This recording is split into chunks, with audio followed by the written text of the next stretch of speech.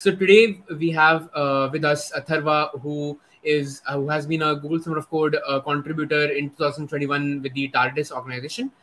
He and I will be sort of giving a few tips to all of you on how, in case you're actually interested and you're already filling in application for one of the projects for Google Summer of Code, what are some of the best guidelines that you can follow, and especially if you are at that stage where you're preparing your proposal for Google Summer of Code, what are some of the best practices? So I'll be inviting over Atharva to the stage as well. Welcome, Atharva. Thank you so much for taking out time for being on this stream by the Scalar Tech community. And we already have more than 60 people right now who are watching us live at this moment. So really good, really glad to have you today with us. Yep. Thank you so much, Shivai. Thank you so much for having me. Yep. So as Shivai mentioned, I was Google Summer Course student at TARDIS in 2021, and right now I'm an independent contractor at NumFocus, which means NumFocus is sponsoring me to work for TARDIS. So yep. And would you probably just want to share anything else that I probably missed? Just a quick introduction about yourself. Yeah, definitely. I started working with TARDIS last year, and since when my Google Summer of Code period ended, I since then I've been contributing, and I've been working for TARDIS, and that's the essence of everything. All right, that's wonderful. So as we mentioned that today me and Atharva are there to sort of give you some insights into how to actually build a good proposal. What are some of the things that all of you can actually do in order to basically increase your chances of getting selected for Google Summer of Code 2022.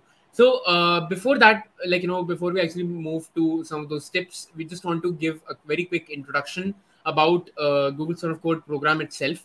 So Tharva, I'll be adding your screen, right? So yeah, I guess we can go to the website.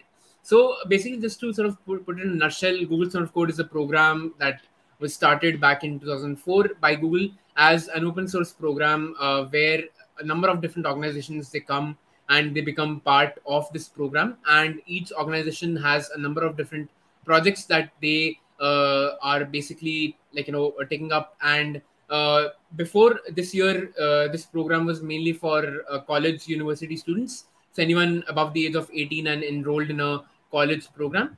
So they could basically select one of these projects, and then they'll have to submit a proposal for that particular project. And if they get selected for a period of 8 to 12 weeks, they are supposed to be basically programming under the mentorship of a mentor or a set of mentors for that particular project.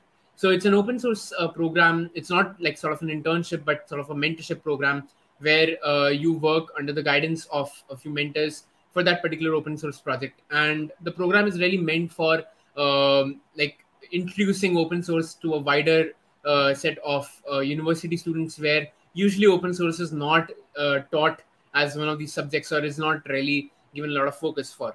So there are a lot of other open source programs as well. Since right now Google Summer of Code is sort of active, we wanted to take this session for everyone to understand what exactly is Google Summer of Code, and how you can increase your chances of getting selected for one of these projects by sort of understanding how one should actually go ahead and apply for the program.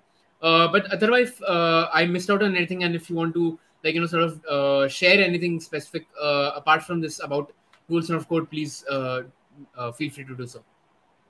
No, I think you covered everything. People do not know much about open source and how valuable open source is.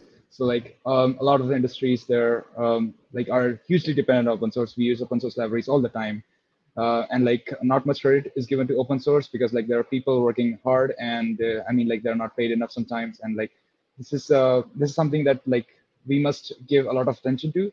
And Google is doing a really good thing by promoting this program and really bringing young students and young awesome developers into the program. So it's really great. Definitely. So I guess what we can do is that we can probably just move to the 2022 program. So every year, as we mentioned, that since it's a Google Summer of Code, right, summer, so usually it sort of takes place during the months from April till August. That's usually the timeline. Now, of course, normally what happens is it sort of starts from early January, Feb, where organizations which are interested to be a part of the Google Summer Code program, they apply and some of the organizations are selected. Those are usually announced in early March, and this is usually the time where, you can actually start to apply for one, a few of these projects as, a mentee, and you basically have to submit a proposal. But there were a number of different changes that were actually made for the year of 2022 in terms of the entire structure of the program. So Tharva, if you want to probably go ahead and share some of those. Yep, definitely. There are a lot of different changes made in 2022 program. Starting like there's the eligibility has been changed, like the timing of the projects. There are like two different sizes of projects, and you can like basically the stipend is also different for these two projects, and like there's also flexibility for timing of projects. I mean, these are really great changes. I mean, initially like so we used to say students Google Summer of Code student, but it's like now it's not like that. It's like Google Summer of Code participant because not only students, but like people who are working in the industries, they can also apply for GSoC. And I mean, it's really great. So like all the details are mentioned on the Google Summer of Code blog website. And there are like two different sizes of projects. Like there's 175 hours and like and there's 350 hours project. Also, they are changed like flexibility. They changed the timing of projects. That means like if for example, something happens, life happens, and like you miss the deadline by for some reason, so like you can still work on your project and you can still complete it. And there's Yeah. like so because like due to COVID and there are a lot of things happening, and people sometimes, even though there are really good developers, but they are not able to complete their project till the deadline. So I mean, these are really good changes, I think. Yeah, Uh, definitely. yeah. And I guess, as you mentioned, like Atharva, like a lot of these changes were made owing to the fact that, there were a lot of issues that we ran into, especially because of COVID. And the program has just become more inclusive for people who are not just in college, but also who are from underrepresented sections of the tech society.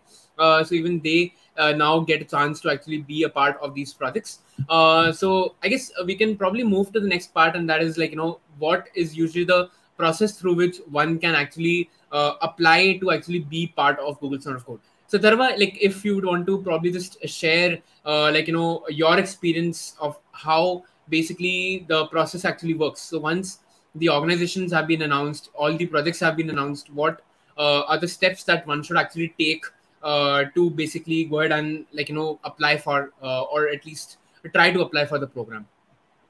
Yep. So, I mean, when I started, I read a lot of blogs about how I should apply, and like some of the blogs said that like I should probably start applying starting from like November. But like that's not, no, I mean, that's not important. You can still apply now. You can still work, um, still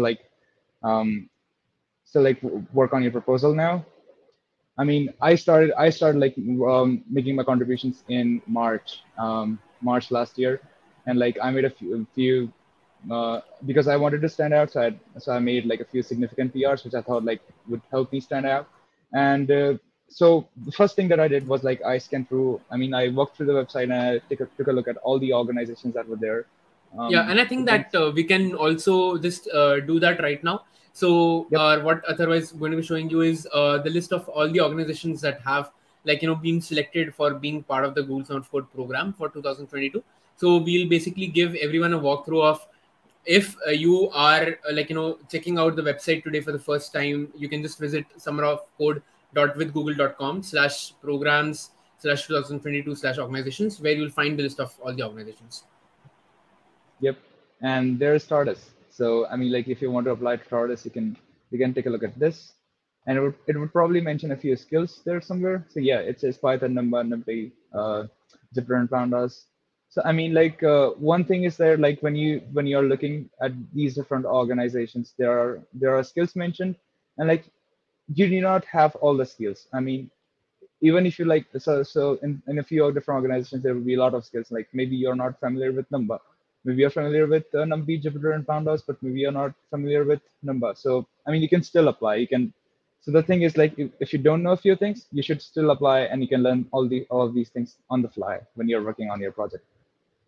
So yeah, like so what I did was like I like made a list of I like made a good document, and I like I scanned through all the documents and all the organizations, and I saw which one fit me. Were like am I interested in the things that they are working on, and does my skill set match with the requirements which are mentioned? Yeah.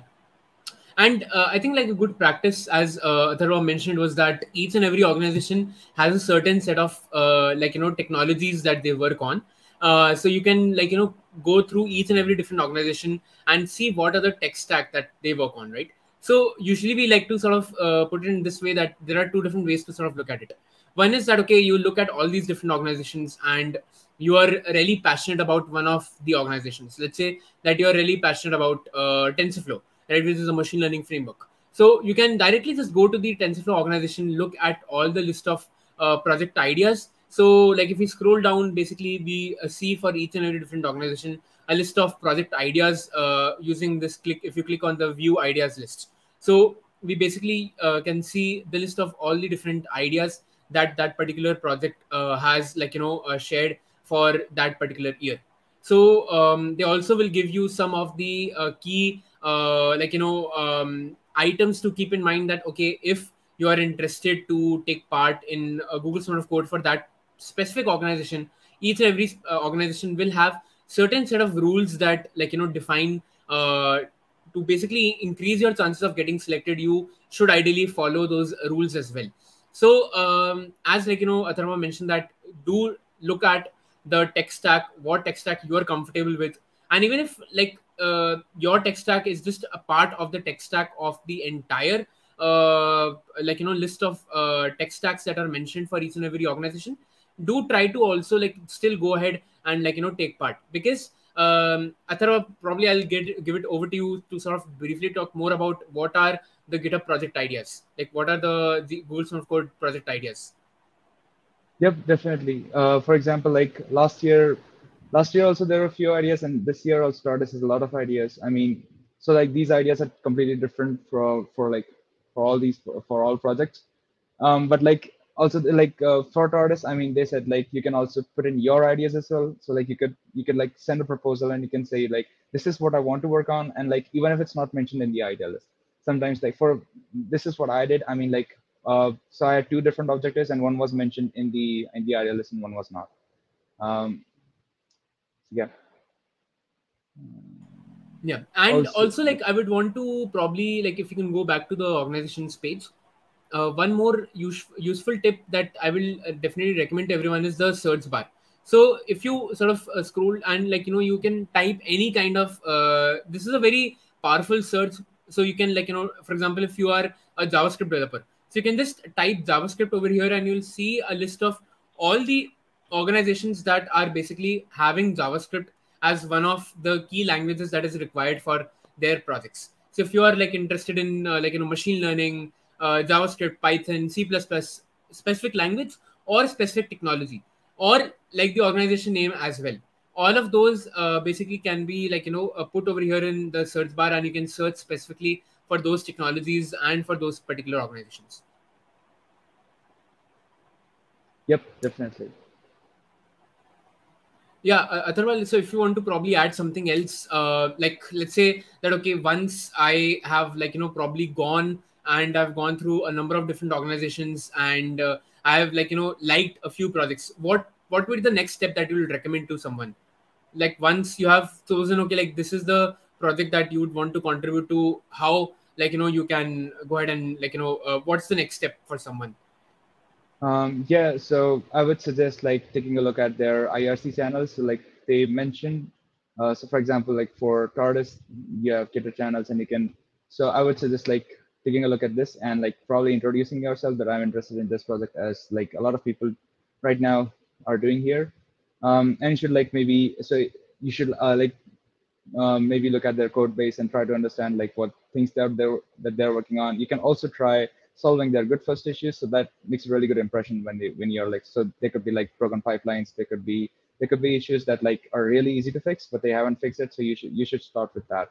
And you could also like just jump in and like there would be sometimes be an initial task as there's with Tardis, and you can solve that, and you could also go ahead with your project, and you can think like maybe this is how I want to approach my project, and you can like ask your mentor or like whatever people are mentoring your project, and you can ask them like, is this what I should do, or else what I should do if not that.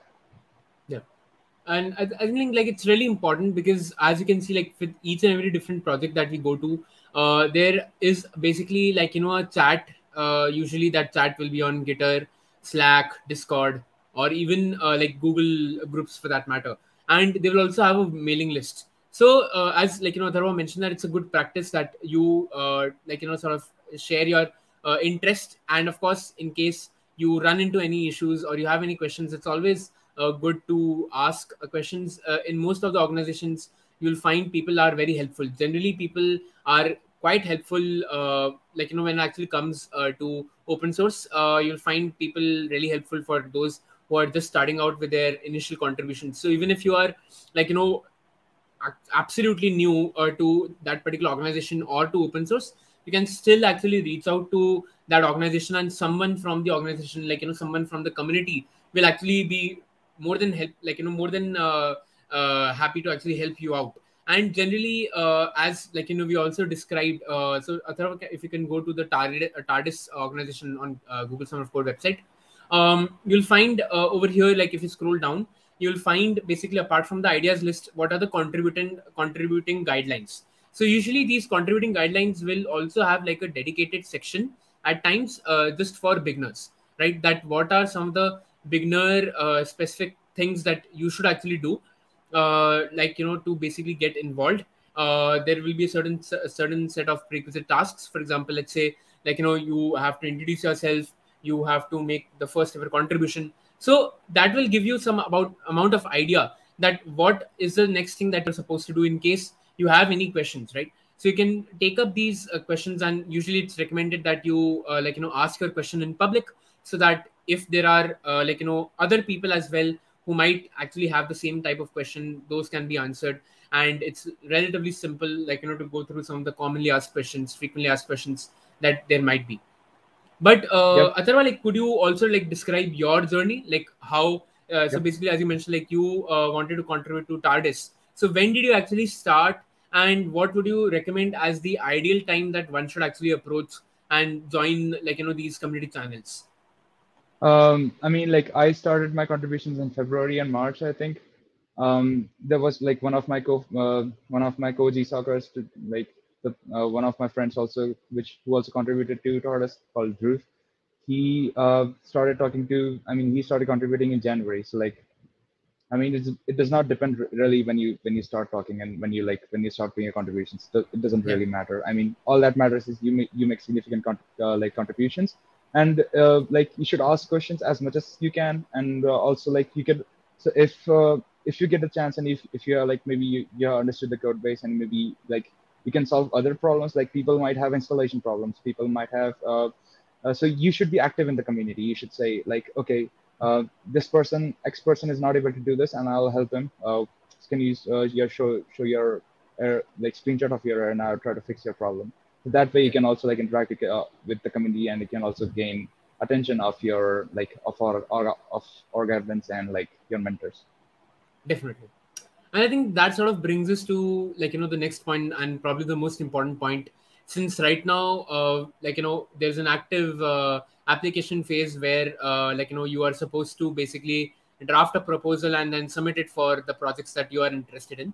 So we can probably just discuss a bit more towards what exactly is a proposal, what are some of the things to keep in mind while creating a proposal, what are some of the good practices that one should keep in mind. Atharo, I would love to for you to take over, and then of course I can share my experience from being a mentor and having sort of gone through 20, 30 different proposals over the last couple of years, being a Google of Code mentor. What are some of the things that a mentor or a org admin actually sees, that what makes a good proposal, right? So what we'd love to start off with, what exactly is a proposal, how should actually one make it, what are some of the best practices, and if you can share some insights from the proposal that you created, right? So yeah, over to you. So yeah, I mean, like I started. So proposal is essentially like something that you say that this is what I want to work on. I mean, and like for Tortoise, it was really great. I mean, they're also they're like somewhere on the website they're already mentioned like these were really good proposals, and like these were accepted proposals, which are um, which students like sent out years before 2021.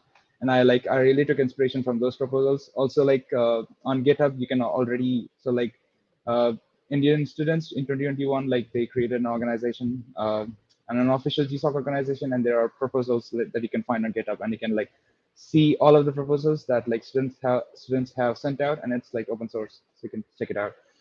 My proposal was pretty simple. I mean, so this is my proposal. You can also find this on GitHub, and so yeah, I mean, like, so initially my proposal was this, but like my project the title of my project was this, but then it changed to visualizing tools for Tortoise, because like I was much more interested in visualization, and the logging stuff was given to one of my friends, so who also like worked with me in Google Center of Code.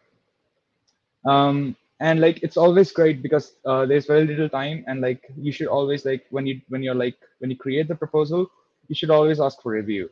That's what I did, and I made a few mistakes. For example, like my why TARDIS and why me was like at the bottom up, and they asked me to like put it in the front, because like then they can really find out who I am at the beginning. And also, I mean, like one thing which I thought which was interesting, is that like I was not limited to the idealist. I mean, they say that you should do like maybe like they. So for example, if you check out the idealist for Tortoise, there are things that they want you to work on, but maybe there's something like which you think is a good thing, and you can ask them like, I want to work on this, although it's not listed in the idealist. Is this something that I can work on? And maybe it's something like they did not think that a Google Summer Code student would be able to do. Like maybe it's a big project or something like that. So you should talk as much as you can. Um, so where is it? So yeah, I mean, and like for introducing myself in Gitter, I had made a small I had made a small PR as well. So I mean, it's always good. So like when you start making contributions, you can list them. So like you can say that these are contributions that I had made, and you can like show them, and so that would make you get ahead of the curve. That would get you ahead of the curve. So yeah, I mean, this was the one. This was like one of the biggest PRs that I made when I when I was starting. I mean, this was for fixing logging. Uh, so yeah, and I also like fixed a few like different small issues and like good first issues. So you can always go to issues page, and then there will be this label, and you can see get first issue label, and then there are all these labels which are all these issues which are labeled good first issues, and you can like start with this. Maybe maybe you can solve this problem. So like already people are trying to solve this problem, so you can do this, and that would also make a good impression. Or you can just like jump in, and you can start like you can just jump in and like say maybe like if there will be a first objective of your project. Let's draw this. So there will be a first. So there would be a first objective, and they would want you to like, okay, so if you want to fix our testing module, then maybe you should like start with running the test. And when you're done running the test, then you should start like doing like you should you should like do something else, and maybe you should ask about like what other things I should work on. For example, you can fix issues which are labeled as testing. So there are like few. So these are issues that I made, which are labeled testing, and you can start by solving these. So these are easy fixes, and you can start with this. So like this would also give you like a good give you a good impression in front of your mentors. Yeah. So yeah, and so this was my proposal. Um, so I'd already like included like project objectives and like. Yep. Uh, Shiva, is there something like you want to like which I missed? So actually, like, as you mentioned, that it's really important for you to get started with, like, also sharing your proposal for review before you actually just go ahead and submit the final version, so that you can get insights into what might be some of the things that you actually might be missing, right? And like, can you Atharva, can you just sort of basically go ahead and like, sort of share what are the most important things that should be there inside the proposal? Can you just mention that briefly? Yep. I mean, your proposal should be really specific. I mean, like it should. tell it should be like really easy to navigate. Like I had made like these contents and stuff, but that does not really matter. I mean, what matters is like your content, and I had also included a lot of notebooks because like in Python there are notebooks. So I like included a lot of screenshots and stuff. And like there was this thing. This was my like this was not mentioned in the idea list. This is something that I found from the artist project board. So you can also do something like that. Um, and then like there's the project timeline. So I mean, this is very valuable. So this shows like how dedicated you are. This shows like how you would plan out your things. So this is also very helpful for like your mentors and org admins to see. Yep. And probably what I can also say is that, as Atharva mentioned, that each and every part of the proposal is really important. So starting with basically the first part, that is if we talk more about specifically about like what is actually the content of the proposal. Because see, ultimately what the proposal shows is that whosoever is submitting a proposal, how well do they understand the project that they are going to be contributing to. So if you just like read the proposal and you just just put up any random things, then the mentors will be able to understand that this particular contributor does not have a lot of context around the project that they are supposed to be contributing to. So a lot of effort and focus should be put into like how can you sort of break down that, okay, whatever is like, let's say that you're supposed to do these X, Y, and Z things. How can you sort of define these X, Y, and Z things through the help of a proposal by giving an introduction about it, defining, okay, like what exactly you're supposed to do. If you can sort of showcase some kind of plots, some kind of diagrams, some sample code that will actually showcase that yes, you are on the right path of actually understanding that yes, this is how this particular project will actually be solved, right? Or this particular issue will be solved, and you will gain more and more understanding of that when you are taking basically like you are getting your proposal reviewed, and you have actually given significant amount of time to that particular project. You're not just coming on the last day and you see, okay, like this is a project in JavaScript, I'll just go ahead and make a proposal, right? Your proposal is given a lot of time. It's very thoroughly given a review. And then of course, as Atharva mentioned, that the timeline is something that is really important. And another way to sort of understand that whether someone has good understanding of the project is by looking at their timeline. Because if someone who does not have a lot of experience with the project, they will just put some random things, right? Random values in the timeline, and if you are well aware of the proposal, then you will know exactly, okay, this particular feature will, let's say, will take 2 weeks to build. So your timeline will actually be a lot more clear, and you will be able to actually make out as like that project owner, as that org admin or that mentor, that whether a contributor has enough understanding about the project by looking at their timeline. So that is also really important. And of course, as Dharma mentioned, that do make sure that you do share about your other open source experiences as well. If you have already contributed to that particular project, mention the PRs, mention what are the features that you built. In case you didn't actually contribute to that specific project, but let's say to some other open source project, you can still share, because that gives a better understanding to the mentors that yes, you are at least well versed with actually being able to contribute to open source. You know how to contribute to open source, right? That because ultimately they are not interviewing you before. The only thing that they have in front of them is your proposal.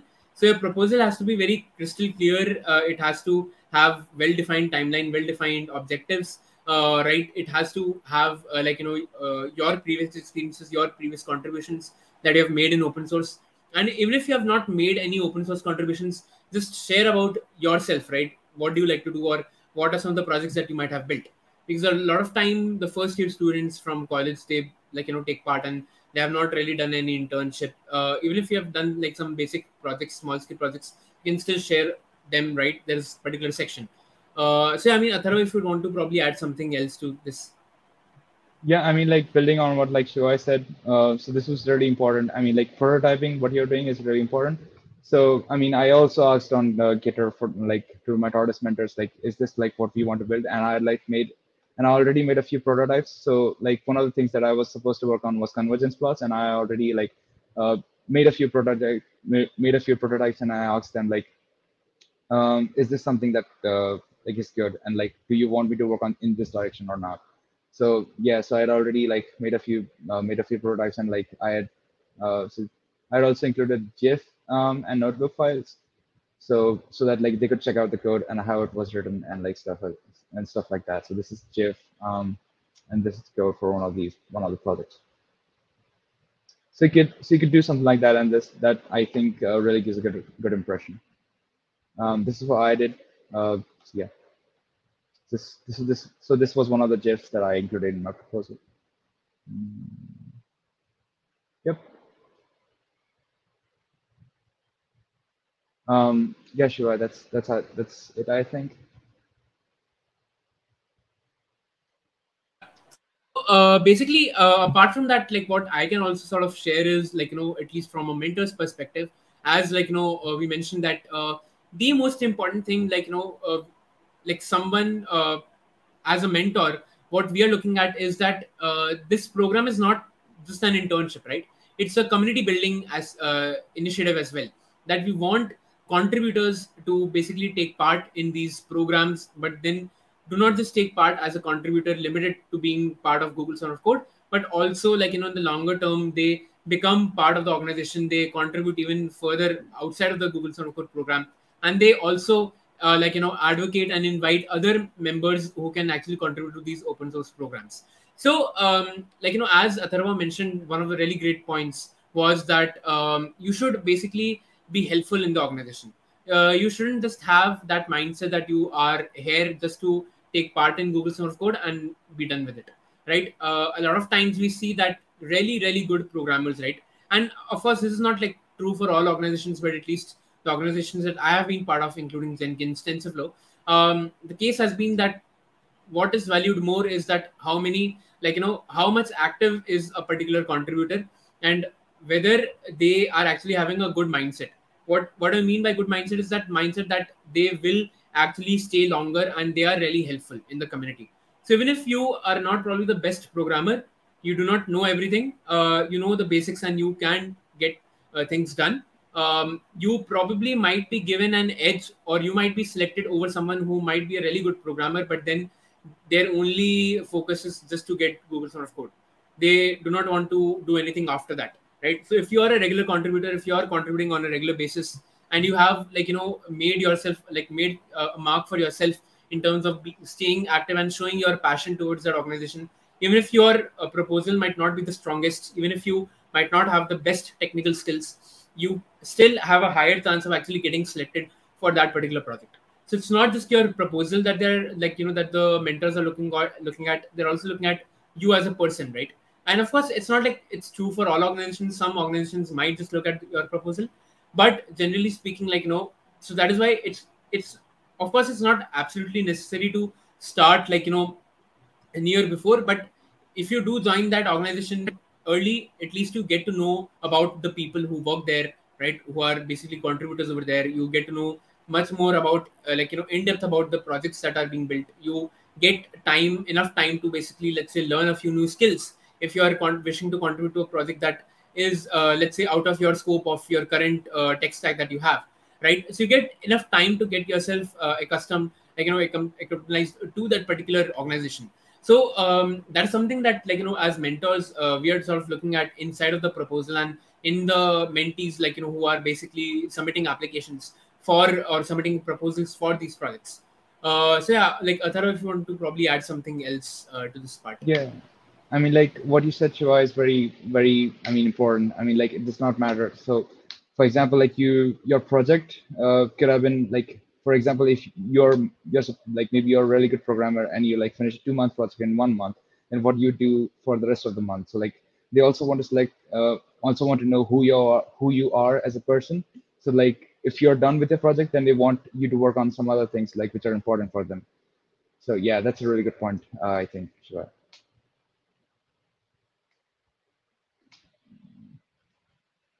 All right. So I guess apart from that, what we can also do is that we can probably start taking up some of the questions. because a lot of people had a number of questions, and actually a lot of people were asking if you can share your proposal, so if you have a public link, if you can share the URL, I'll share it with the other folks. Yeah, I think this is public.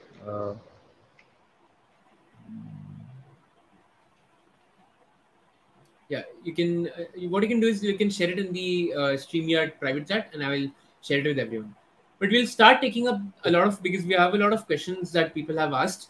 So the first question that we have is by Prabal, who asks, without any prior contribution in open source, what are the chances to get selected?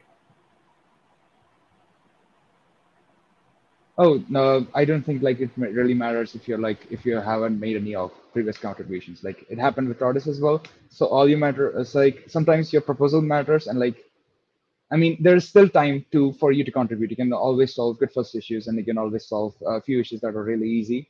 Like I don't think it matters like you have to have made a lot of significant contributions. Like you need to. It's all right. I mean there are no this like it's all right if you haven't made any prior contributions and like totally new, and if you're totally new, it's all right. There's still chances.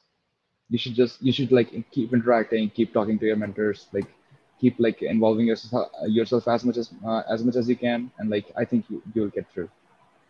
Yeah, and I think that with respect to open source, there are a few other prerequisites that you should have, and I think those are somewhat important. So you should have good knowledge about Git. You should have at least decent amount of knowledge about one programming language, and that should be enough to get you started, right? Git is really important because everything that you do will be using Git. Even if you have a project on GitLab, or you might have a project on GitHub, right, on or on Bitbucket. Yeah, and by the way, Atharva, if you can please share your link. Oh, okay, I think that you have Yeah, got the link. I did it in private chat. Yeah. So let me just quickly share this in the chat section. I mean, so this is a collection of all the proposals, not Yeah. all, but like a lot of the proposals from last year. So this would be really helpful. All right. So the next question is by Sumitra, who asks, "What are the prerequisites to participate in the program?" I mean the same. I mean like, so you should at least know like half of the skills. But if even if you do not know, it's all right. I mean like even if you know half of the skills, you can also always like learn on the fly. I mean this happens all the time. I mean you're not always perfect.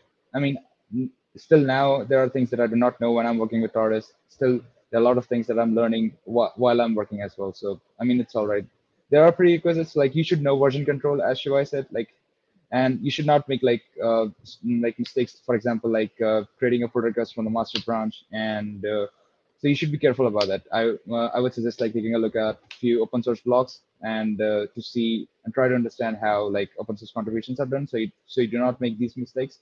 And like what are the so there are also like few things that you should keep in mind. For example, there what like what you should what type the commit messages should be, for example like and in what format should be. So it should not be like always like changed like update this file, update that file. It should be like very specific, and like there are a few different like things that you should keep in mind when you're like contributing. But that's I think it. And you can always fix yourself. I mean like you make mistakes and then you learn. And yeah, I may also made a few mistakes. Yeah. And yeah. All right. So the next question is by Manav. Where and what to start for GSoC? Basically for people participating for the first time. um I mean, like, so when I was starting, I read a lot of blogs and they said, like, you should probably start in November, you should probably start in January, but it does not really matter. I started in March, and I mean, like, my proposal was in April. So, and you can always start now. I mean, like, there's no specific timing. If you start earlier, then it's great. If you start late, it's also fine. You can always contribute, and you can always stand out of the crowd. You can show how good you are. There's still time. All right. So the next question is by Narendra, who asks, "Is this only for students or working professional?" So as we mentioned, Narendra, that this year this program is now also open for working professionals. So if you are just out of college, or you have less experience, like let's say 1 or 2 years of experience as well, you can definitely also take part in the this program. So because from 2022, there are a lot of different options for you as well. So if you're as a working professional, if you want to contribute, you can take part in a, like, let's say, because there are two different type of projects, right? Medium and like large projects. So medium are like 175 hours projects. So with each and every different project idea, you'll also see whether it's a medium project or a large project, and depending on your availability, you can look out for those projects that are specifically medium projects, right? So that should give you an idea, like, or you'll be able to make a selection which particular type of projects you actually want to contribute to. Okay, then Arvind is asking, how can I find an open source community? Um, there are a lot of open source communities. Like, I mean, you can find them on Gitter, you can find them on mailing lists, as Shiva said. Almost all of the time, you can see like how you should contact. Like, there's this link, chat with them, and like it, it would. So, for example, for TARDIS, there's a link to Gitter. For Nimba and for Open Astronomy, there's the same. There are also IS channels and like mailing lists and stuff that you can join and you can talk to them. Sometimes it's on Discord as well. Sometimes on Google groups and stuff like that. But there you can find them. I mean, online, and it would be pretty easy from their website. You can always like go on their website and you can see where they can talk to them. So, All right. We can move to the next question. Okay. So next question is by Soup, who asks how to create a proposal for someone who is a working professional. I'm not personally a working professional, Yeah. but yeah, I mean, like, it would be good if you could like tell how you have contributed to open source earlier, and yeah, I mean, like the things that we mentioned, like involving prototypes and like screenshots and demos of your code, and like there should be a really good timeline as well, and about how you would go about doing the thing that you're supposed to do. I mean, that would all make a good proposal, I think. And yeah, I guess like what you can also do is, like, if you're a working professional, probably you might not be getting enough time to, let's say, make some open source projects yourself. So if you can probably get permission from your company, and you want to just share if you're actually using some open source tools in the work that you do, and you can just briefly describe which particular tools are you utilizing, or if you actually built some kind of an open source tool yourself, you can share about that. But yeah, I mean, generally speaking, your proposal will not really be that different from a student, right? Ultimately, the hero of your entire proposal has to be the content regarding, the project itself, and how well you're able to explain what exactly needs to be done in that project. So Samir is asking, okay, can you share the link? We have already done that. Okay, so Soup is asking, so you already contributed to TARDIS. Why did you propose to apply to TARDIS again via GSoC? Um, so I mean, like I made my first contribution in March, and I mean, like I am again applying to TARDIS because like I really enjoy working with them, and they also said like they would be happy to have me. So I'm still applying to TARDIS. So again, like this is like I mean, so I have to apply through Google. So I would have to submit my proposal, I think, right? Yeah, I guess. I get yeah. Yeah. Yep, go ahead, Shiva.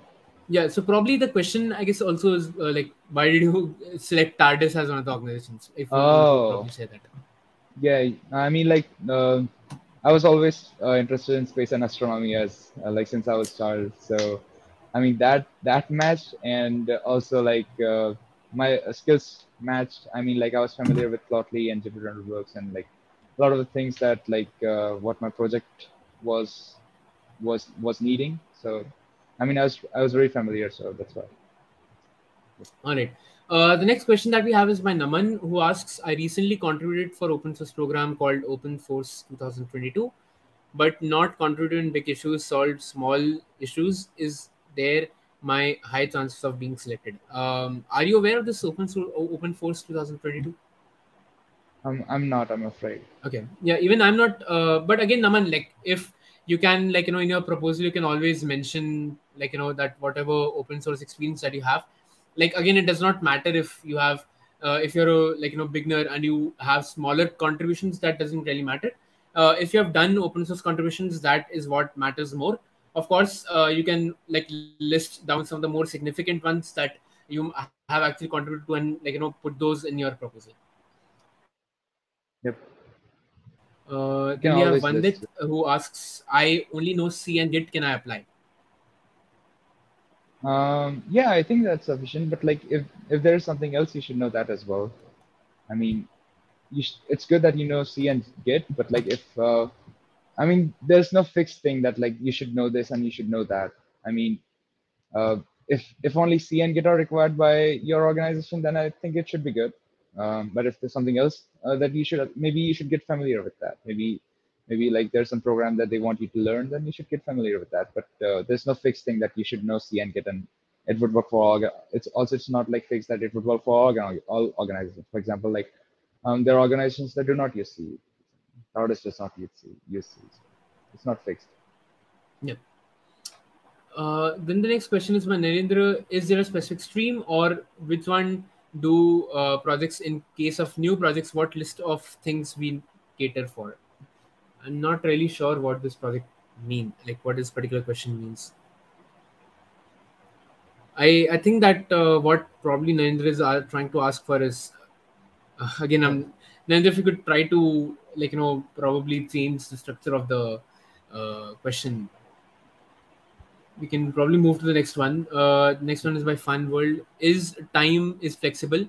What are the timings to connect with mentor? As a working professional, it's difficult to be available at office timing. I think that's a Yeah, I really good understand. question. Yeah. Yep, I understand. Like for example, like I should think like you should probably talk about this with your mentor. I mean, it would be great. Like you could say this. You could say that I'm not available at this timing. What timing can we talk? I mean, you can like ask this on their mailing list or on Gitter and stuff like that. I think it would be great if you ask them. But yeah, I understand it's very difficult to be available at office timing. Yeah, and one point that I would want to probably point out over here is that normally, a lot of times, people are in different time zones. So your mentor actually might be in the US and you might be in India. So it's basically after you talk to your mentor, we have to sort of discuss with them what is the best common time for both of you, right? So that both of you can actually interact with each other, right? That has to be done because it's a remote first program. It has always been a remote first program. So it has been the case like this for quite some time. So just have to speak with your mentor, let them know regarding your availability. They will let you know about their availability, and then you can try to find out some common time that suits both you and the mentor. Then the next question is, I've got some ideas, which is how we can combine 3D printing technology with Google technologies. I think that this is probably a little out of scope Yeah, of off this topic. Yep. particular. Yeah. Then Tanu's asking, newbies in coding world, what should be the roadmap to GSoC? Um, I mean, you could like start by learning a language. I think that's a good start, and then you could solve good first issues. And like, I mean, like this is what like, so yeah, you could like you could start with good first issues. You can make a few PRs, and like you should learn languages and like skills which are like required for the project. And I think that would be a good first start. And like then introducing yourself and talking to your mentors about your project and stuff like that. Yeah, I think one of the most important things is that, as you discussed, that you should have a decent amount of knowledge about the core important things, such as what exactly is Git, right?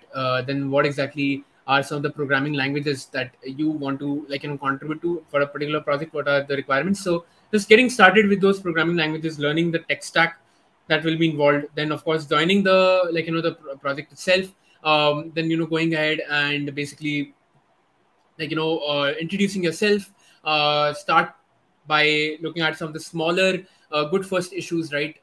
Basically install and run the program itself yourself, and so and so forth. You will gradually then become better at contributing. Then the next question is okay. I don't see. Okay, yeah, there are some questions. All right. So Narendra has asked the question again. How do we select streams? Let's say data, Python, or something else.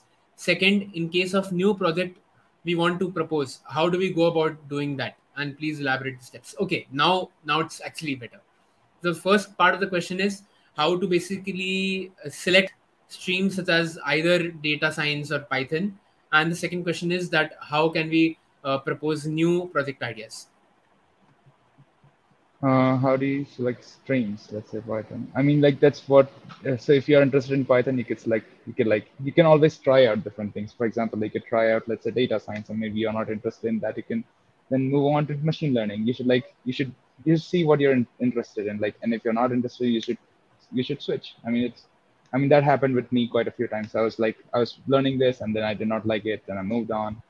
I mean, like that's how I think like you should select streams. I mean, do what you're interested in, and that would like that then like when you get started on your project, that would make it really easy because like you're dealing with things that you already know and you're interested in. So for the second question, um, how do you want to propose, like, oh yeah, so like if you want to like make a like a second objective, like things which are not listed in the idea list, you could like, what I did was like I went through, I mean, Tardis project boards, and like I saw issues which were like very which were like dated earlier.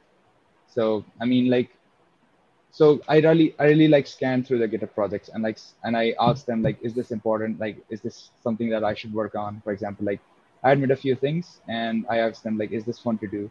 And sometimes, and one time I was like bored and I just wanted to like, okay, is would this be a good idea to work on? And I just like, and then it became my second objective. So I mean, like Yeah. I scan through the GitHub projects and I ask them like, is this something that I should work on? So, Yeah. I think, and also with respect to the second question, and like how can you propose new project ideas? So I think that it's really important that you do become and part of the part of the community, right? Part of the mailing list or the chat, right? That these follow. And in case you are basically having any ideas, generally you'll find normally what you can do is that you can email your proposal idea.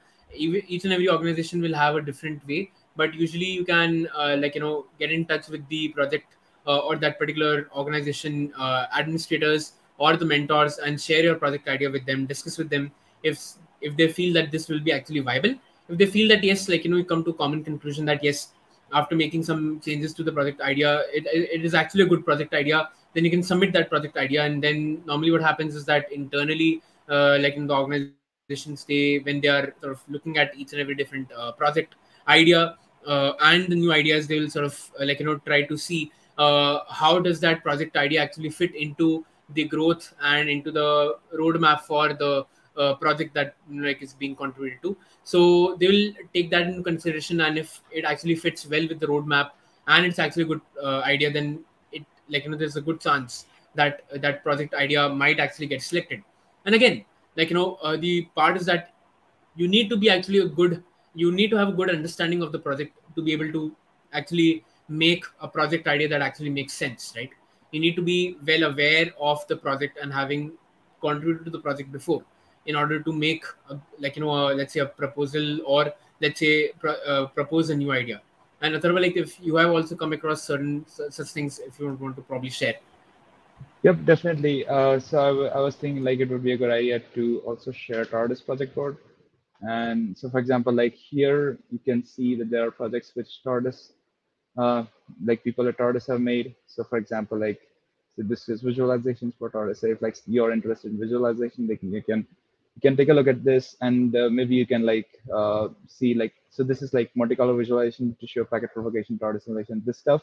So you can like you can make an objective on this, like maybe because this may not be listed in the idea list. So you could say like, oh, I could get this done within 1 month. I could like what is said in the idea list, I can do it this one in 1 month, and when the time is and if I have time, then I could like work on this as well. So this is what I want to work on. That would be a good thing.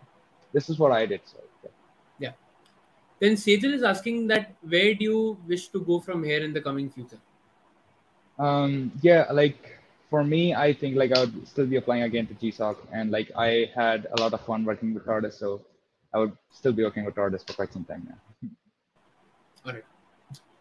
And then Fun World is asking how much average hours efforts it will require. Can you share your experience? Yeah, so I mean, like this depends on how much you want to work. I was free last year, and I really enjoyed working with artists. So, I mean, what was expected from me was like I think under a little under 20 hours, but I really enjoyed working, so I like I put a little more than that. So, I mean, this depends. So yeah, I mean, for this depends on like you can see on Google Summer Code website like how much is required from you, but like you can also do more than that, and you can like communicate like someday you maybe you won't you could not hit like the timing that you're supposed to like do, but I mean it's all right. You can talk about them that I was busy and stuff like that. Yep. And we also have a question by Tanu, and I think like we'll just take another one or two questions at max, and then we'll close the session. But Tanu's asking, I have knowledge with HTML, CSS, JavaScript. Am I eligible to start, or what other things I should do at first to get started with? So I guess like This yeah, yeah. good. Go ahead, Shiva. Shiva. I All right. mean I'm answering all the questions now. Yeah. So I guess like the straightforward answer to this is that even if you just knew HTML, you could still get started, right? The other prerequisite that I would recommend is again like having knowledge about Git, and generally the way you start off is by going to the particular project, going through the README of that project, understanding what that project does, going through the documentation, installing the project locally, right? Introducing yourself to everyone for that particular project, and just getting started with some of the beginner friendly issues, right? So that's generally the process. And a lot of time people say that, hey, we don't know enough about GitHub. So I would recommend that you start small. You start with some personal projects that you can host on GitHub. Learn about the basics of like how issues work, how a pull request work, how branches work, how Git works. On your personal projects, you can club together with your friends and like build a common group project, and that will give you confidence in actually being able to actually contribute to other open source large open source projects. And one of the important things to keep in mind is that each of these open source organizations will have a certain list of coding standards, contributing guidelines that need to be met. For example, what should be the branch name, what should be the pull request name, right? How should you actually define your function names? And those are really important. So contributing.md is the markdown file for contributing. That is really important to sort of look at. README is sort of really important to look at. And that way also you can get started by contributing to these open source projects. Anything that you would want to probably add? No, I mean, so you can like, there are a lot of different resources for like which make it really easy to learn Git. For I think like for example, I could just look it up. So like there's this thing, and there are also a lot of different resources that you can use like, that you can use to learn Git and stuff like that. But like yeah, I mean, it's not necessary that you should know only like this is not the like things that you should know is not fixed. It's it depends on like on what project you're working on and stuff like that. All right, I do not see any other questions right now. So, of course, if anyone has any questions, we'll probably just take one last question. But I think that we have covered quite a lot of different things. And, of course, at this point of time, there are like barely now 11 days that are left for the program. So, I'll recommend that if you have not yet started, start today itself, because, of course, there will not a lot of time left. Ideally, you should have given a bit more time, but if you were already in the process of building a proposal, I hope that this particular session helped you understand about the about the way in which you can build your proposal, how you can get started.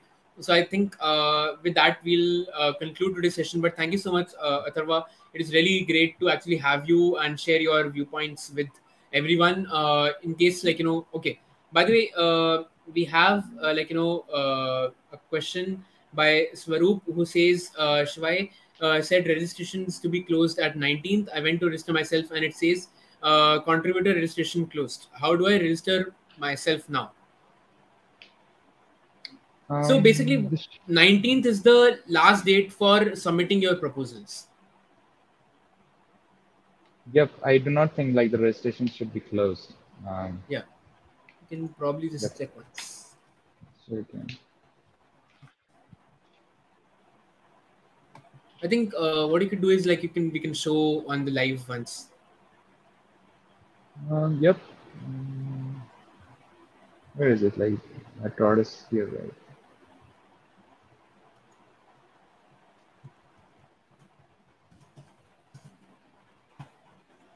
I have not like I have not seen much about the new website. I was familiar with the old one, but I do Yeah, not think because like that. yeah, Yeah.